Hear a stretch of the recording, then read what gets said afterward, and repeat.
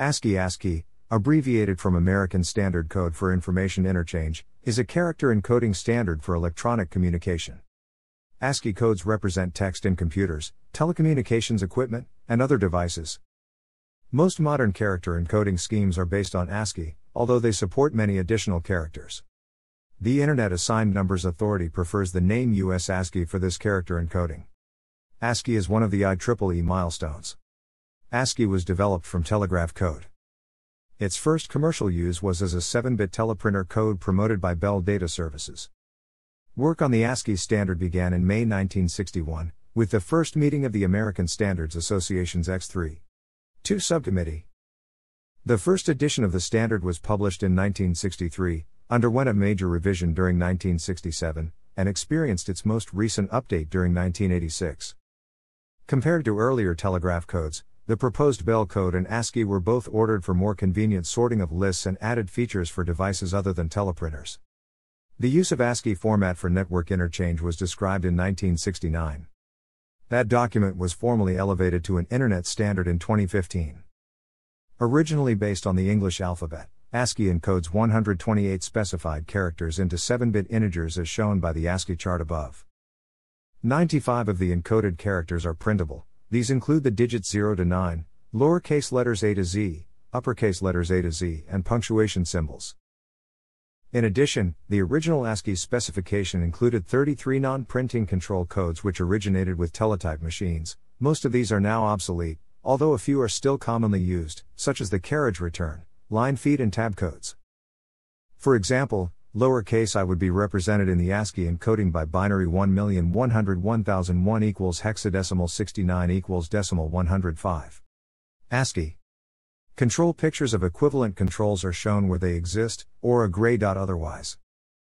The American Standard Code for Information Interchange was developed under the auspices of a committee of the American Standards Association, called the X3 Committee, by its X3.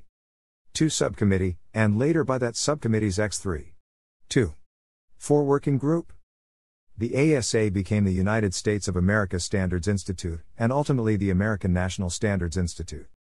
With the other special characters and control codes filled in, ASCII was published as ASA X3. 4 to 1963, leaving 28 code positions without any assigned meaning, reserved for future standardization, and 1 unassigned control code. There was some debate at the time whether there should be more control characters rather than the lowercase alphabet.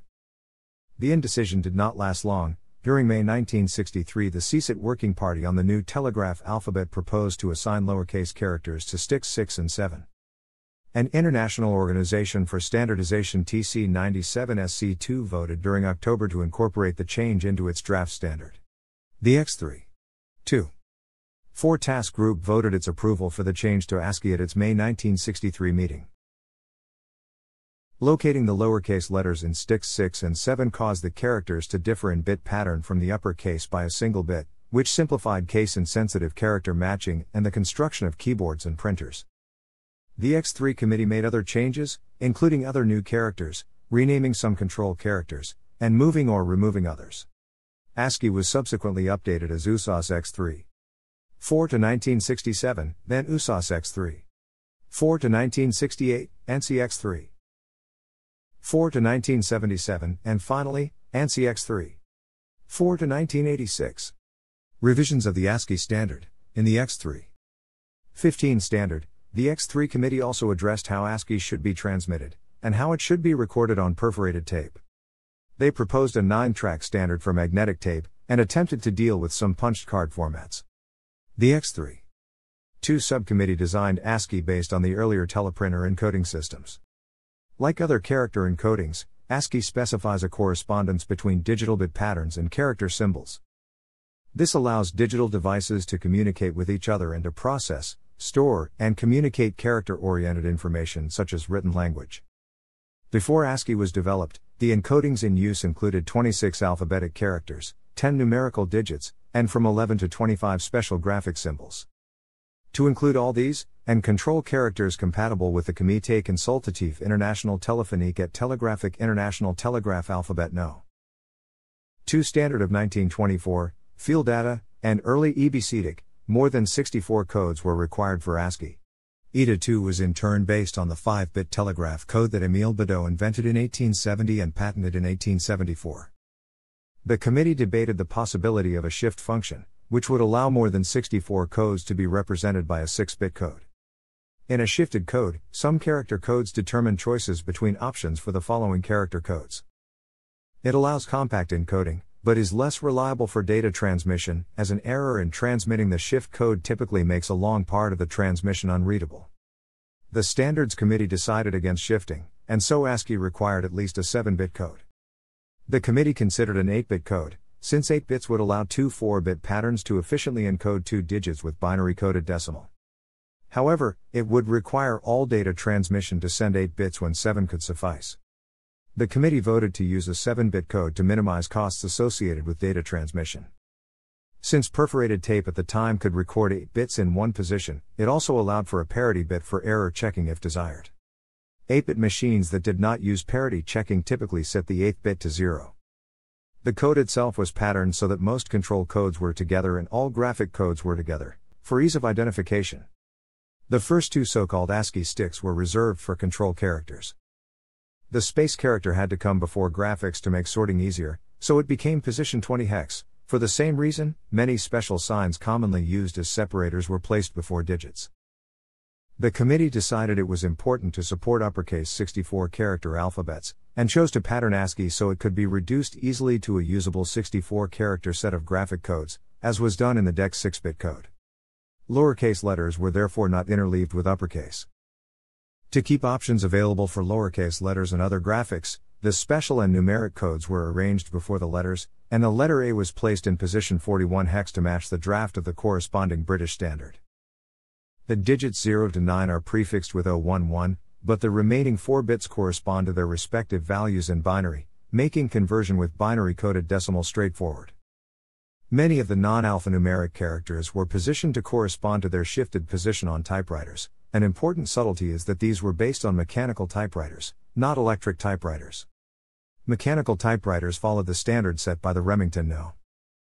2, the first typewriter with a shift key, and the shifted values of 23,456,789 were $% and an L instead. But 1 and 0 pairs became standard once 0 and 1 became common. Thus, in ASCII, $% were placed in the second stick, positions 1 to 5, corresponding to the digits 1 to 5 in the adjacent stick. The parentheses could not correspond to 9 and 0, however, because the place corresponding to 0 was taken by the space character. This was accommodated by removing underscore from 6 and shifting the remaining characters, which corresponded to many European typewriters that placed the parentheses with 8 and 9. This discrepancy from typewriters led to bit-paired keyboards, notably the Teletype Model 33, which used the left-shifted layout corresponding to ASCII, not to traditional mechanical typewriters. Electric typewriters, notably the IBM Selectric, used a somewhat different layout that has become standard on computers, following the IBM PC. Especially Model M, and thus shift values for symbols on modern keyboards do not correspond as closely to the ASCII table as earlier keyboards did. The slash pair also dates to the No.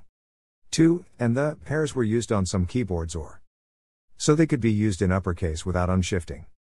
However, ASCII split the pair and rearranged mathematical symbols to ๊æskiː equals. Some common characters were not included, notably half 1/4 cent, while tilde were included as diacritics for international use, and the @ symbol was not used in continental Europe and the committee expected it would be replaced by an accented ä in the French variation, so the @ was placed in position 40 hex, right before the letter A.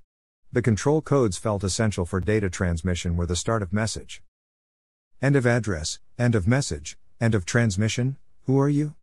Are you? A reserved device control, synchronous idle, and acknowledge. These were positioned to maximize the Hamming distance between their bit patterns. ASCII code order is also called alphabetical order. Collation of data is sometimes done in this order rather than standard alphabetical order. The main deviations in ASCII order are: an intermediate order converts uppercase letters to lowercase before comparing ASCII values.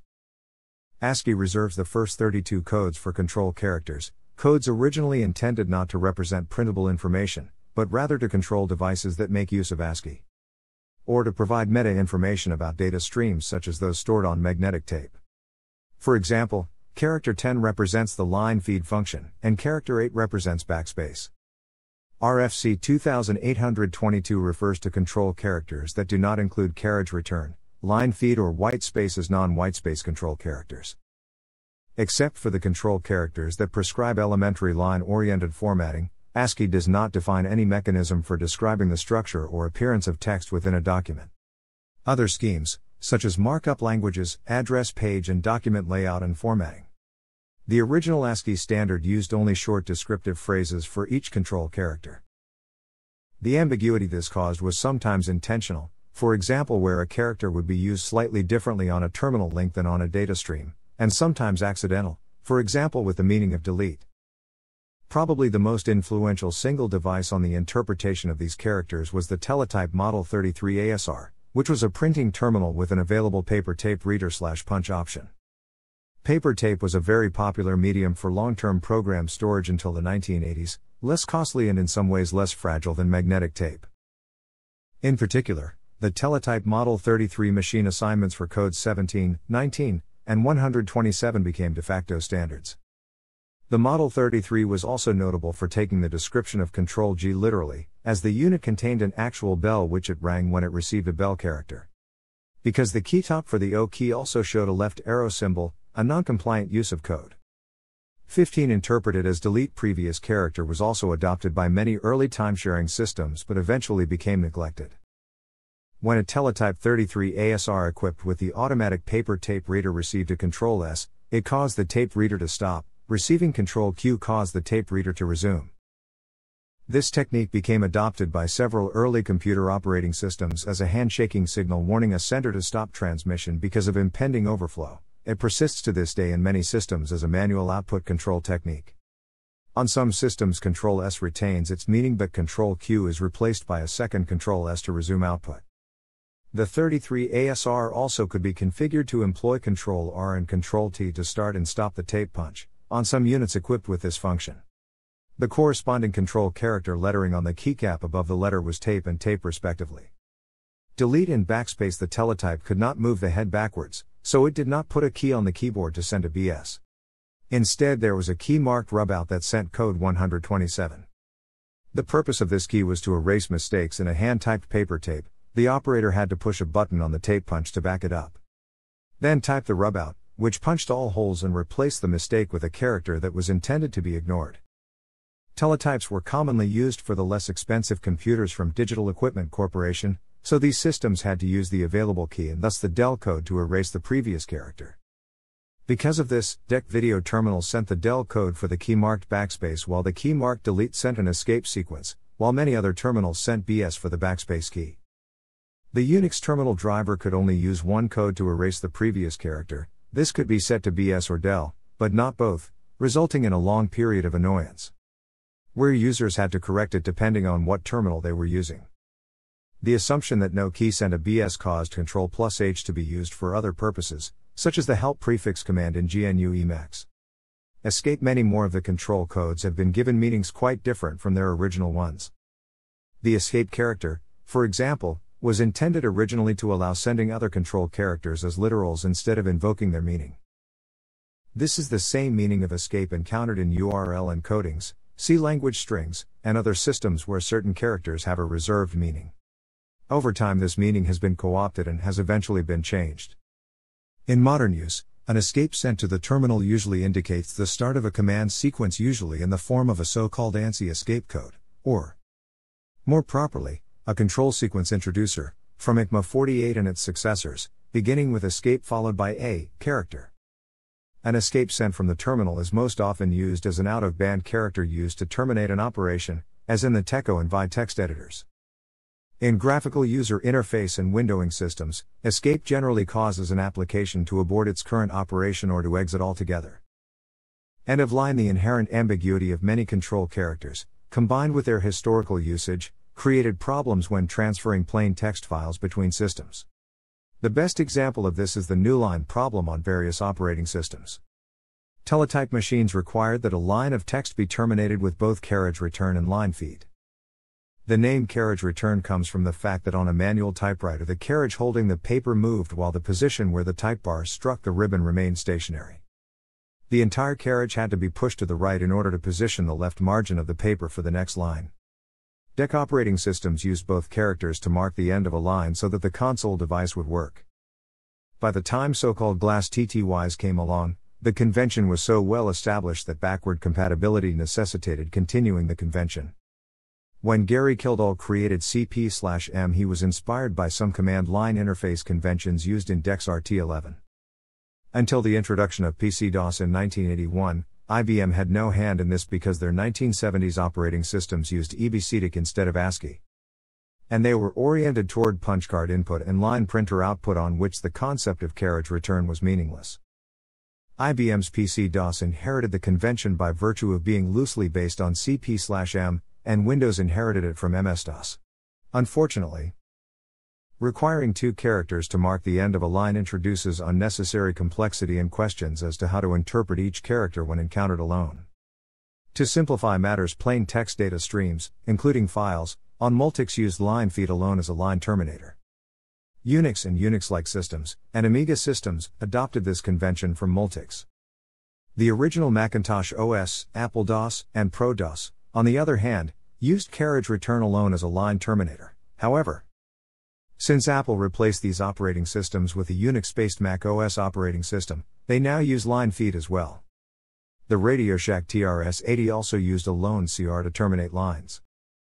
Computers attached to the ARPANET included machines running operating systems such as TOPS 10 and 10X using CR/LF line endings, machines running operating systems such as Multics using LF line endings, and machines running operating systems such as OS/360 that represented lines as a character count followed by the characters of the line and that used EBCDIC rather than ASCII.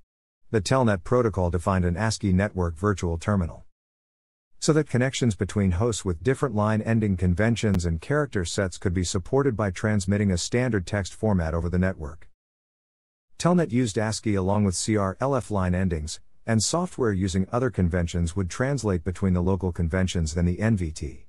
The File Transfer Protocol adopted the Telnet protocol, including use of the network virtual terminal, for use when transmitting commands and transferring data in the default ASCII mode. This adds complexity to implementations of those protocols, and to other network protocols, such as those used for email and the World Wide Web, on systems not using the NVT CR/LF line ending convention. End of file/stream. The PDP-6 monitor, and its PDP-10 successor TOPS 10, used Control-Z as an end-of-file indication for input from a terminal. Some operating systems such as CP/M tracked file length only in units of disk blocks and used Control-Z to mark the end of the actual text in the file. For these reasons, EOF, or end of file, was used colloquially and conventionally as a three-letter acronym for Control-Z instead of substitute. The end of text code, also known as Control-C, was inappropriate for a variety of reasons, while using Z as the control code to end a file is analogous to it ending the alphabet and serves as a very convenient mnemonic aid. A historically common and still prevalent convention uses the ETXCode convention to interrupt and halt a program via an input data stream, usually from a keyboard. In C library and Unix conventions, the null character is used to terminate text strings. Such null terminated strings can be known in abbreviation as ASS or ASCIIs, where here Z stands for 0.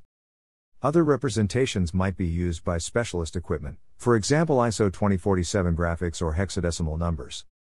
Codes 20 hex to 7 hex, known as the printable characters, represent letters, digits, punctuation marks, and a few miscellaneous symbols. There are 95 printable characters in total. Code 20 hex, the space character, denotes the space between words, as produced by the spacebar of a keyboard. Since the space character is considered an invisible graphic, it is listed in the table below instead of in the previous section. Code 7 hex corresponds to the non-printable delete control character and is therefore omitted from this chart. It is covered in the previous section's chart. Earlier versions of ASCII used the up arrow instead of the caret and the left arrow instead of the underscore. ASCII was first used commercially during 1963 as a 7-bit teleprinter code for American Telephone and Telegraph's TWX network. TWX originally used the earlier 5-bit ETA2, which was also used by the competing Telex teleprinter system. Bob Beamer introduced features such as the escape sequence. His British colleague Hugh McGregor-Russ helped to popularize this work, according to Beamer, so much so that the code that was to become ASCII was first called the Beamer-Russ code in Europe. Because of his extensive work on ASCII, Beamer has been called the father of ASCII.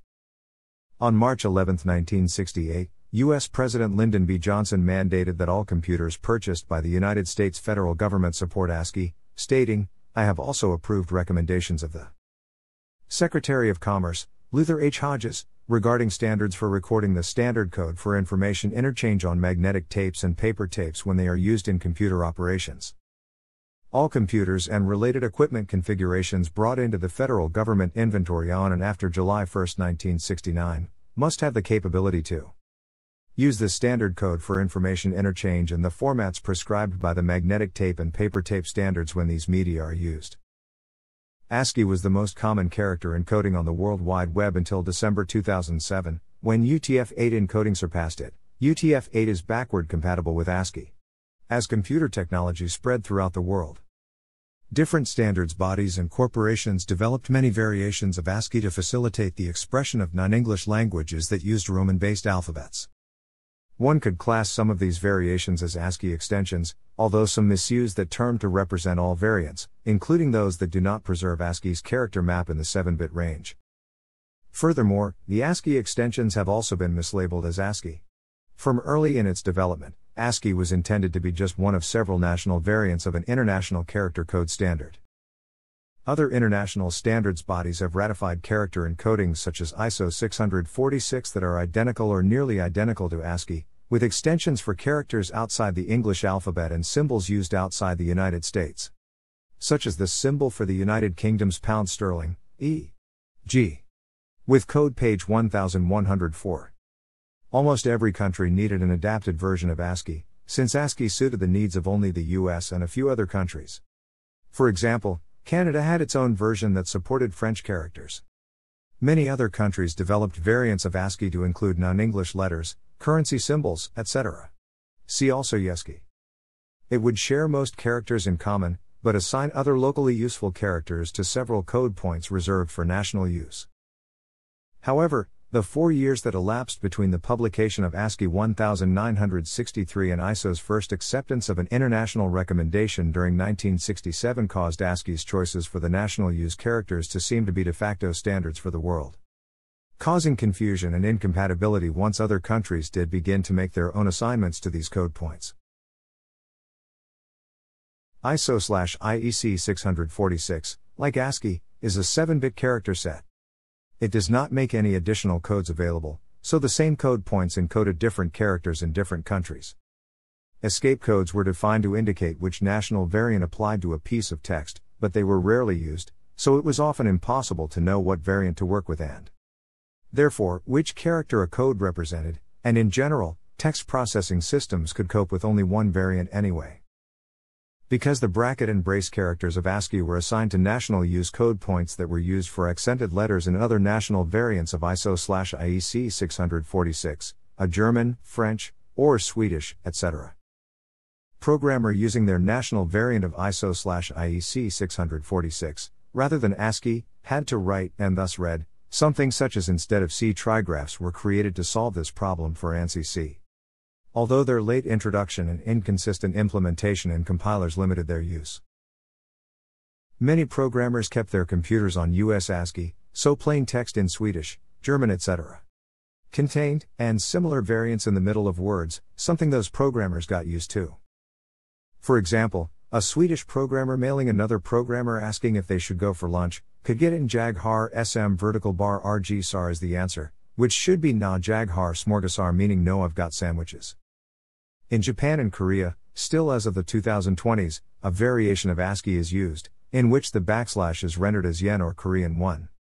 This means that, for example, the file path C:\users \smith is shown as C:\yen users yen smith or C:\user smith.